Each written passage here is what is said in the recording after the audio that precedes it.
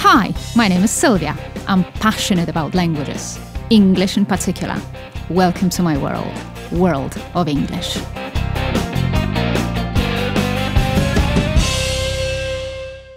Dear Ola, so nice to see you today. You too. It's lovely to finally meet you in person. That's true. So it's the first time for us actually to meet in person, I guess we have to explain how do we know each other, right?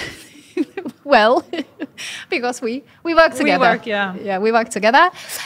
We both teach, and today we'd like to share a little bit of our experience, right? How it is to be a teacher. But your story, obviously, is a very interesting one because you haven't been living in Poland for quite a long time. Tell us about it.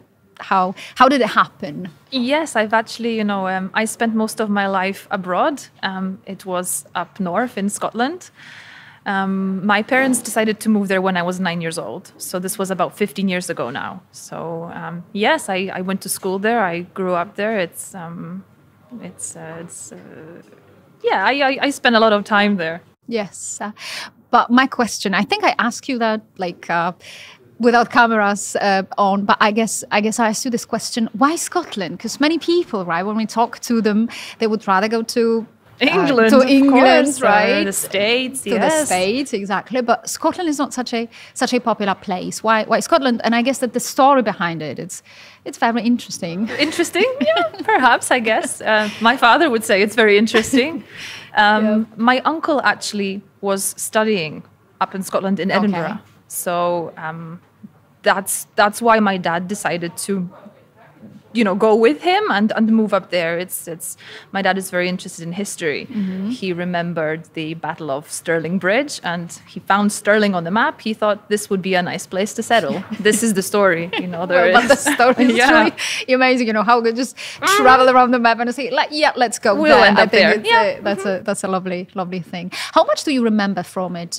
From this moving. But how old were you once again? Nine. So you were still a little girl. Mm-hmm. So you spoke Polish, yes, because you studied Polish, you learned Polish back in Poland. Yes, of course, yes. I went to school, and we didn't learn English in school, so my knowledge of English before I moved was nil. Mm-hmm. I don't remember there being any problems, when I started going to school. You as a child, yeah? As a child, yes, as a 9-year-old, we started going to school, and I remember just sitting in class, being part of the furniture, really, for the first couple of months.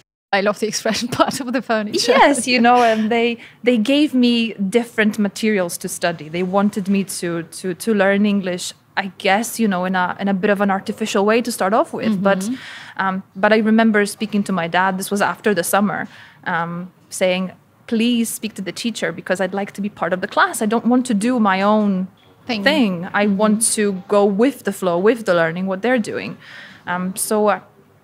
I guess that's when I was just sitting there listening, absorbing everything. Yeah, would you elaborate a little bit on this artificial thing? Because we as teachers, right, we teach people the language, and of course we want to escape the artificial element there, right? So why would you call it artificial for yourself? And I guess that's something you didn't like, right? Yes, but it was I think the teachers didn't quite know how to react initially, because I didn't speak a word of English. So they thought, okay, we'll just sit her in a corner, give her some textbooks, and she when she's ready to be part of the class, when she's picked up the language a little, we will do lessons with her, as treat her as a student, as anyone else. But that didn't work for me. Right. It didn't work for me. I found it I thought I was a little isolated at first, so I remember telling my dad, please speak to the teacher. I don't want this. Even though I must have felt at that point that I understood enough to be able to be a member of the class. Yeah. But that's a great thing you're mentioning right now, because it just shows that sometimes teachers and students, people studying both of us, and how we just presume that somebody is not ready, but the knowledge is there, right? The heart is beating, the brain is remembering things. So actually it's a great thing to just to push, yes, to push a little bit, just to go forward and just to initiate the conversation, the contact. We always repeat that this need of survival is the key thing, right? You just have to go there. And I can now quite understand that the artificial element is not something that you would do in your class now as a teacher. No, of course not. I think, it's unnatural, right? Yeah. And we, sitting with textbooks and learning grammar and learning all these formulas and learning lists of vocabulary, off by heart, it doesn't work. It doesn't work because we are not able to transfer this knowledge then into real life, into a real life situation. So, and it's an amazing thing. You knew that back then when you were a 9-year-old girl. Subconsciously, I think, yes. But I wanted this interaction, right? I wanted this conversation, and I know that there were situations where I would say something wrong or people would not understand me. I know that, but I think when you're a child, you don't have this language barrier. Exactly, right? exactly. So that's how the children have it, right? They just want to go and they want to go forward. And this is what we encourage our students to do. Just go forward. Think you are a 9-year-old. Think you are a 5-year-old, right? Of course, it's difficult because we have all the background, but somehow turning into a child a little bit, right? It might help that this element of pushing, of trying, of just stepping out of your comfort zone, that this is absolutely necessary. Otherwise, you will be in this corner, part of the furniture, love it, part of the furniture, and nothing will change, actually, yes? You will only have this impression that you're studying, but nothing will change. Yes, but, it's difficult for people. It's difficult for people. Of course. We are professionals in our own field. We are successful business owners, and we are, figures of authority for others.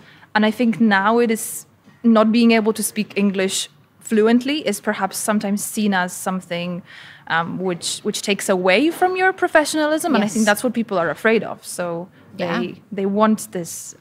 They want to be able to use the language, but they want to use it effectively. That's right, but that's how we step into the picture, right? We are there, just to pull them. Come on, just stay with us, and we will help you out. We'll tell you how to do it, and then tell us what happened with you, because your language and I believe, right, that anybody who's listening, they would know that your language has this different standard, different variety, which is great, because then anybody who is starting, they can just get used to that, and they can just listen to a different melody of the language. Because English has those different hues and different melodies. So what happened later on with you? How did you actually pick it up like that? I must have. When you're a child, you pick up the accent, right? And obviously, when you're children don't see this kind of difference in whether somebody speaks a more British English or more Scottish English. I ended up studying in Glasgow, and Glasgow is very famous for having this kind of harsh Glaswegian accent. Yes, and fortunately, I have not picked that up, or at least I don't think I have. I know that there is a little bit of a twang to my accent. That But did you do it consciously? I mean, then because you went to school, right? You were studying there, so did you somehow try to get rid of that sort of thing, because we know that this Glaswegian accent might cause trouble, in a sense that people wouldn't like to pick it up, and you didn't. So your teachers somehow, they stopped you from picking it up? No, I don't think so. I think it was natural. I don't know if we can stop developing an accent. I think it's something, particularly at a young age, you just you pick it up naturally. So it's I don't think it's something that I didn't try to consciously control it, if that's what's. And at the university, there are many people come from different countries to study. Glasgow is very multicultural, so there is a variety of accents there. It's not just. So you were lucky in a sense. Yes, I am happy that I don't have this full kind of very broad Scottish accent, because I think when you go down to London, for example, it's seen as something quite inferior.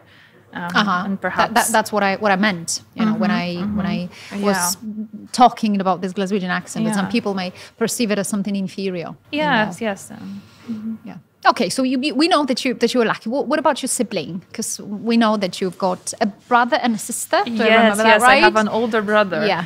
Do they also have the accent, or maybe they don't have the accent? They don't have a Scottish accent, no.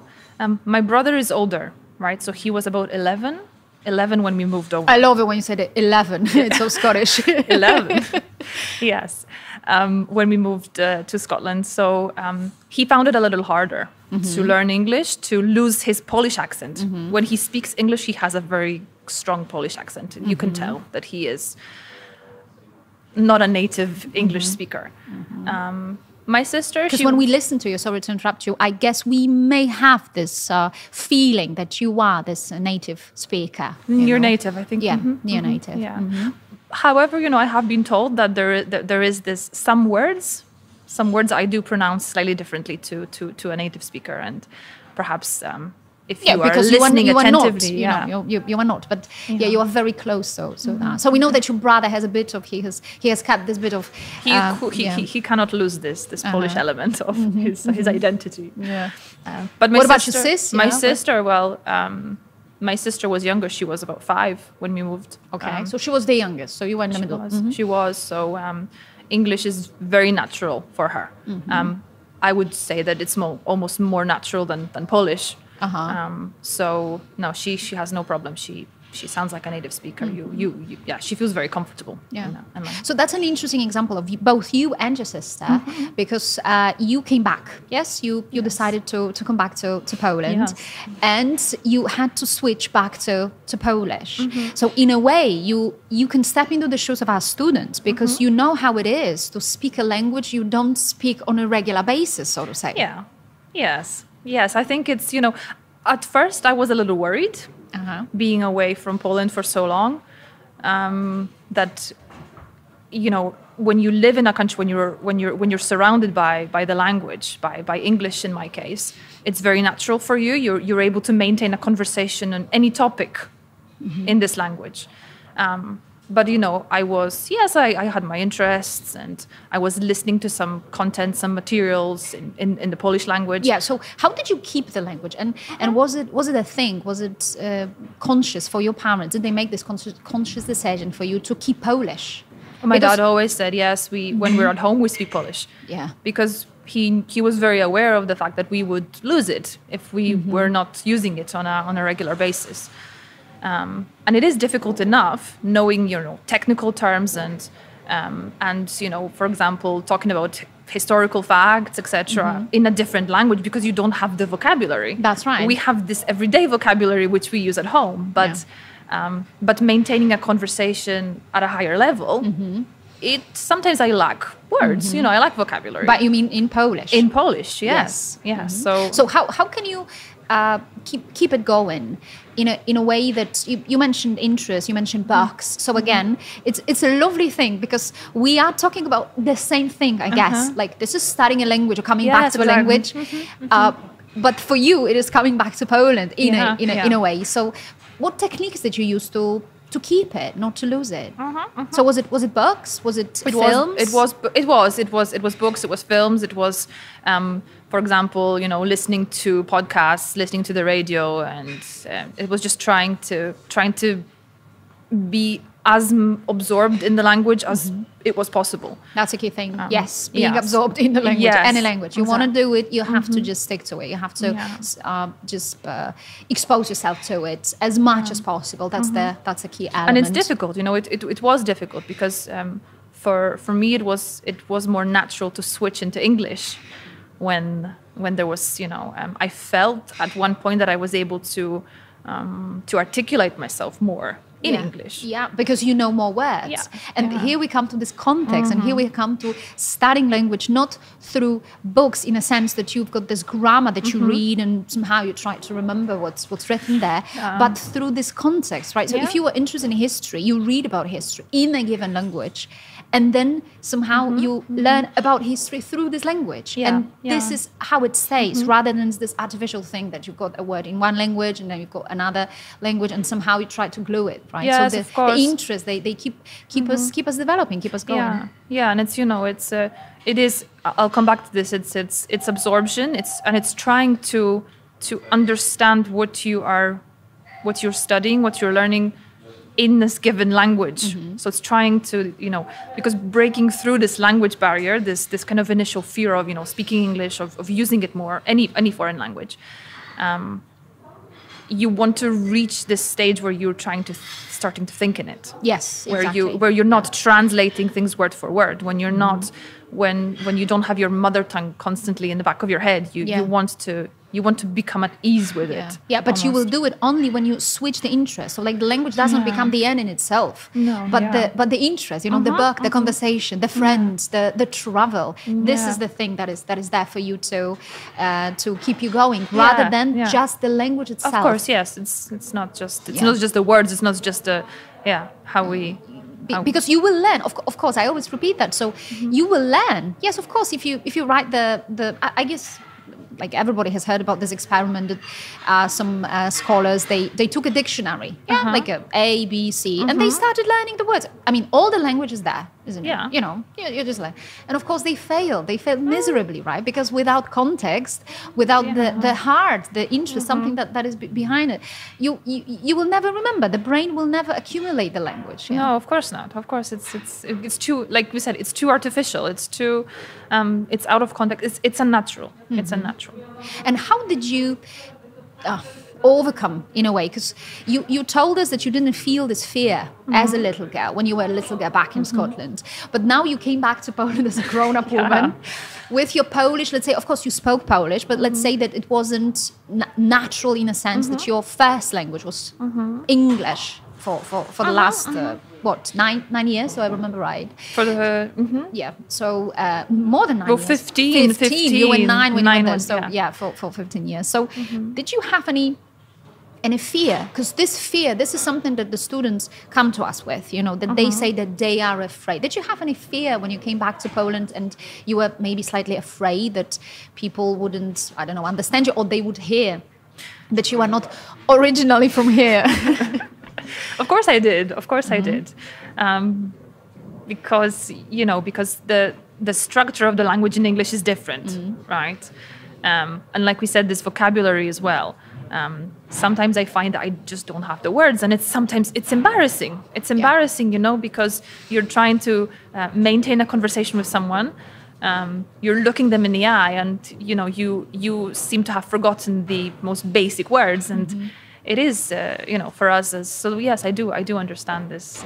But how do you overcome it? Is it just you just keep going, or is it right now when you were in Poland? Did you decide to read more, perhaps, to somehow come back to this Polish ground, Polish origins? I think it's talking to different people.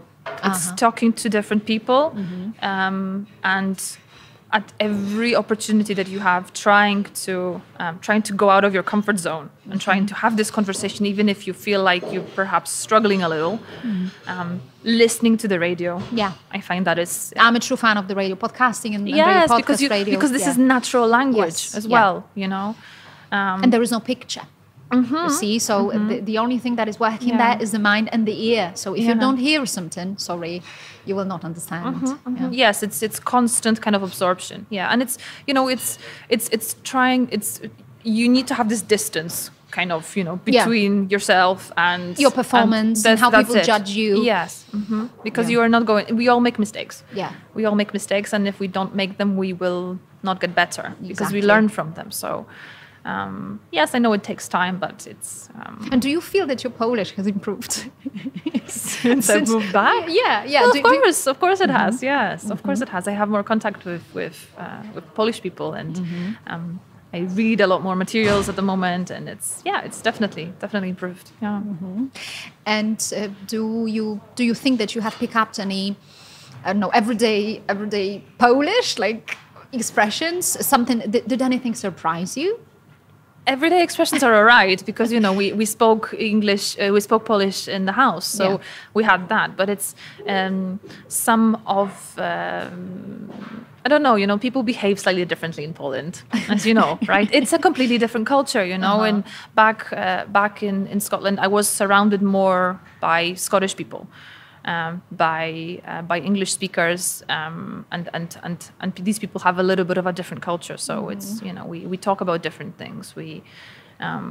What about this visit at a supermarket? I remember once you told us about the visit at a supermarket and how fast it goes. Yes, that's yes. It's, you know, it seems like in the UK life is a little slower, right? In Poland here we rush into things a lot.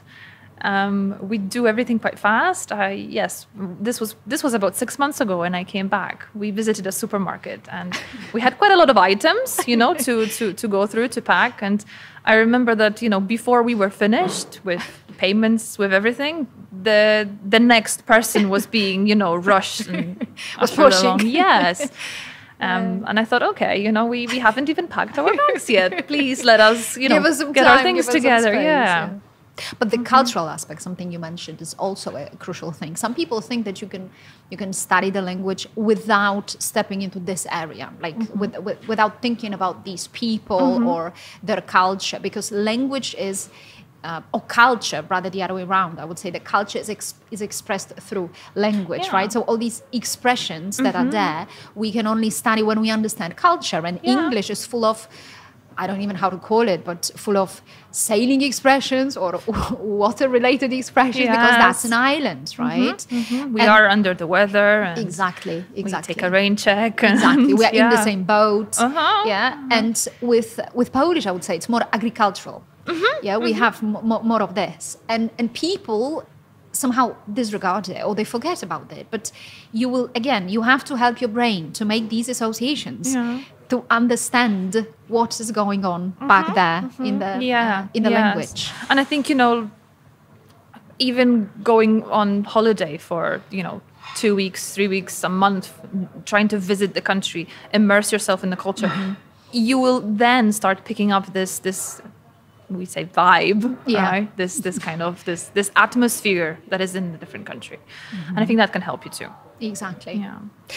Now I'd like to switch the conversation a little bit. I mean, I'd like to move to a different subject. You as a teacher, and tell me please how much of what you have experienced yourself studying the language as a little girl and then as a conscious person, as a grown up person, how much of it do you bring into your classroom? So what elements you know that are working and what elements are not working? The artificial element. Yes, I think this is it. Trying to create a natural atmosphere. You know, and trying to make the students feel at ease, because when we feel comfortable, when we forget that we are making these grammatical mistakes, because we are when we are, you know, learning a language initially.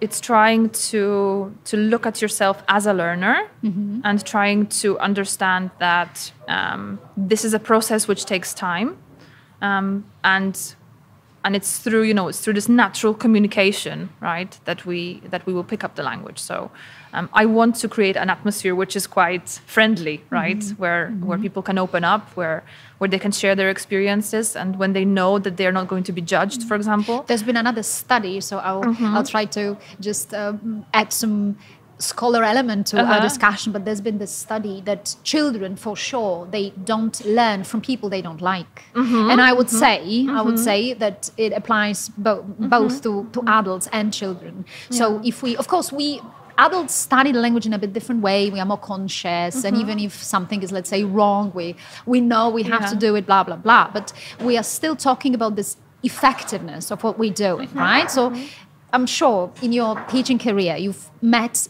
people who will come to you and say, I've been studying English for the last 5 years, 7 years, but the effect is not there. The effect is very little. So we have to ask the question why. And this atmosphere, right? We have to help our brain, because this atmosphere really helps to study. Yes, it does. It does. And it's, you know, in our line of work where we have this one-on-one teaching experience, you need to build a relalarship with the other person. We need this interaction. You need to feel at ease. You need to feel like you are, like you're yourself. But also that you're almost talking to a friend. Yes, and you're able to, you know, to let go of this kind of perfectionism sometimes. Yes. I've had students who, for example, start forming a sentence and they will pause and they will wait for my confirmation whether this is the correct tense they've used. And sometimes I don't know, because in English, one word can change whether we use the, present perfect or the past simple, right? So I think it's trying to create this kind of atmosphere where they feel like they don't need this constant confirmation yes. of, is this word correct? Is this next word correct? So it's trying to, it's trying to make them feel like they're talking to someone who is quite on the same level, a friend. Yeah, a friend. Like I said, almost like a friend, because on the other hand, we are teachers, and what we do, and this is also part of our job, is to correct. Yeah. Because people come here and they also complain that, I've been learning English, but nobody corrected me. So I don't even know, because that's what we do with little children, right? When they say something. That's what I do as a mum. That when I hear some expression, I always applaud it, like yay, great. But then when there is a slight mistake, I say, okay, so we need a different ending. We need a bit of a different structure. But there is no correction through marks. Like, oh, gee, that's a mistake. And somebody will just stop talking to me. After a second. Yes, and that's the thing we are trying to change in the process. We are trying to show these people that if you are studying the language, any language, we are talking here about English, but that can be actually any language, you are like a child, right? You are back at school, and it is also a difficult thing psychologically speaking. Yeah. So how can we help them? Because there is this coaching also that we do a little bit, because we meet, as you mentioned, these business owners, top professionals, people who have the wonderful careers, but there is this one little element of the language that they like, sometimes they struggle and they lose this confidence, right? And we are also there to pat their shoulders a little bit. But sometimes it's good to look at other people as well and their use of English. That's right. Because, always look at them. Always listen to what they say. Because we meet students, and for example, a student I meet for the first time will say, oh, my English is not very good. I don't feel very comfortable. We hear it every time, every single time. And then they maintain a conversation and for then 60 minutes. They can speak with you and maintain a conversation and use sophisticated vocabulary, and complex grammatical structures. So I think sometimes they are not aware of how much they know. Yeah. What does it come from? What do you think? What's your just, even I would say, like, private opinion here? Because we experience this almost, well, if not in every class, but oftentimes with the new students. People will sit, because what we do is online, right? They will sit in front of the cameras and they will tell us, I don't speak English. And then they speak. Yes. And where does it come from? It's really hard to explain. It is hard because logically. It's I don't know, perhaps they feel like they cannot fully articulate themselves or maybe there's been too much of the correction back then, like somebody, because when we correct too much, we just pay attention and draw their attention to the mistakes, not to the success, right? And there has to be this positive reinforcement, right? The success is there, the communication is there, and the correction will come. But this is the second element. Yeah. So but it is a fine balance. It is a fine balance between we have to that's our job. Between letting them, for example, finish a line of thought before you stop them because they made an error in a tense. But when there are too many mistakes, for example, it's also there are some that we shouldn't, for example, let go too quickly. So so it is a fine balance. But I find that this ease of speaking, this kind of feel that I'm speaking a different language, and I feel comfortable doing it. Perhaps communication is the most important aspect of speaking any language. So if they're able to communicate their needs, if they're able to buy bread, then they've achieved what they've set out to do. So it's after that, it's just a case of perfecting their use of language. Are you surprised with anything when it comes to Polish learners of English? Because back in Scotland, you were teaching, you were working with other nationalities. Is that so? Yes. Not I had Polish. I had a couple of Polish students, but they were young people from high school, essentially, just wanting a little bit of help with reading, etc. So this was slightly different, I think. But other people, did they come from other nationalities? Because I've got this experience of teaching Spaniards, I think, and Germans, I believe. Yes, I had a couple of Italians and a guy from China as well. And do you think that we Polish learn English in a different way? Like, do you observe anything common for us, or we focus on grammar way too much. Exactly. We focus on grammar. That was what I was waiting for. Yes, on grammar and this performance. I would say. The fact that we have 12 tenses in English, and I have to think how which many one I have no to idea use. Already, never counted. Doesn't help. Yes, we focus too much on being, very correct, and we focus too much on these examples from the textbook. Yeah. And making sure that we have all the right endings and that the words are all in the right order, etc. And but it's very difficult to then translate that into a conversation. So we rely on these textbooks way too much. Yeah. So I would just sum up what we have just discussed today a little bit. That we as a nation, I think, we make one very common mistake studying English. And this is something I give this example very often, that when we think about Scandinavia, I would say that most people are bilingual even. So we can do it. It is possible. But somehow the focus is on conversation, on this communication, not on this grammar correctness, full correctness. And that's why we are there to help people, right? So so we're giving them the helping hand. Definitely, yes. I think move away from these textbooks a little and just try to do it in a more natural way. Yeah. Seems like a recipe for success, isn't it? Definitely, yes. I recommend that. That attitude. Yeah. So we both agree here, right? We both recommend the thing. And what can we say, right? We will keep on going. We'll keep on helping our students, and we'll keep on proving them that it's possible. Yes, and and one thing that I like to do is sometimes show them how far they've come. Because I think that, and they can see that difference too. They can feel it and they know they're a little more comfortable. But sometimes you have to remind them because they forget. And it's very, very motivating when they think back and they That's a lovely ending, I think, to the conversation, the success element. So the success can be there. You just have to find the right path how to do it. Definitely. Yes. Thank you, Ula, for being with me today. Thank you for finding a bit of time to. It's been a pleasure. Thank you very much. To talk to me. Thank you. See you back at work. Definitely. Yes. Thank you.